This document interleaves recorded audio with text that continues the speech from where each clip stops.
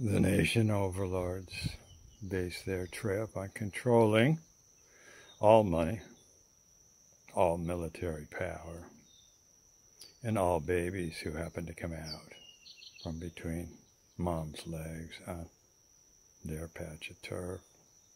Nation titans claim a monopoly on self-righteousness by suppressing the individual private rights of us, common human beings, by telling people what we can think, feel, and what we can put into or not into our mouths and, yes, swallow.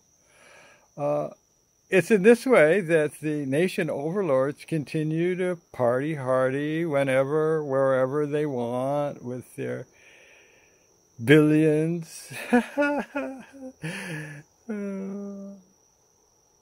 Yeah, and they just shrug, damn the wartime cannon fodder. Those peasant suckers. Back in the ghetto, what can they do? Yeah. And since blatant slavery has been outlawed, the state overlords need a new way, fresh way to subjugate and to control the earth people that they govern.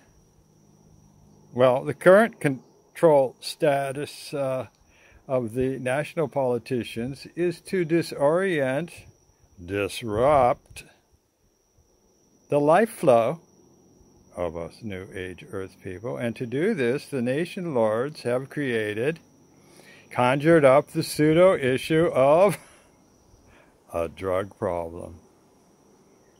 War on drugs? Read that.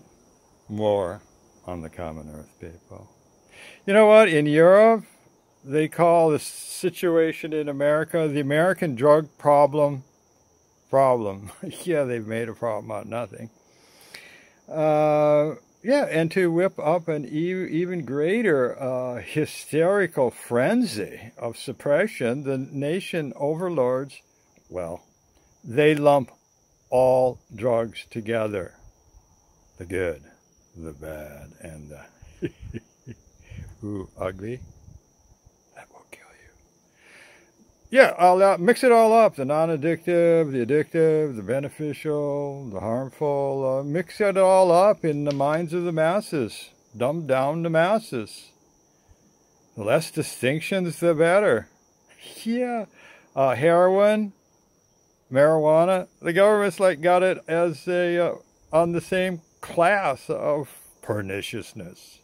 Ayahuasca, amphetamines, yeah, lump them all together, you know, and do you see the game?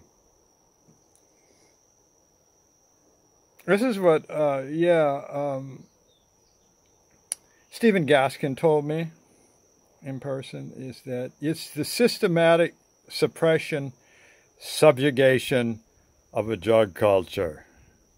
Yeah, by jailing them. Yeah, put them in jail. For what? Herbs? Okay.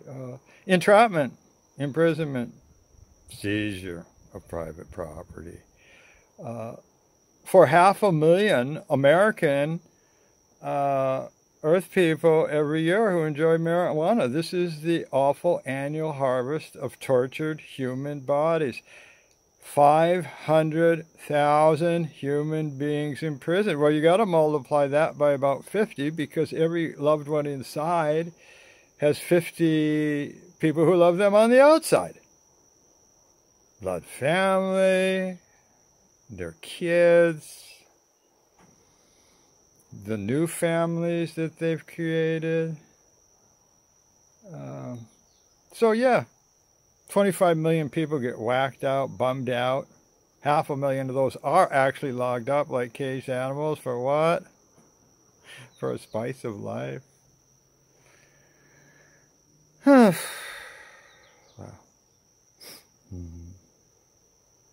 Uncle Sam, The alcohol, tobacco man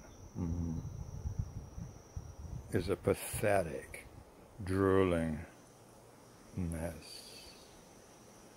Evil karma dripping from his prison guard hands as he inappropriately and purposefully blends all the dogs, the good and the bad.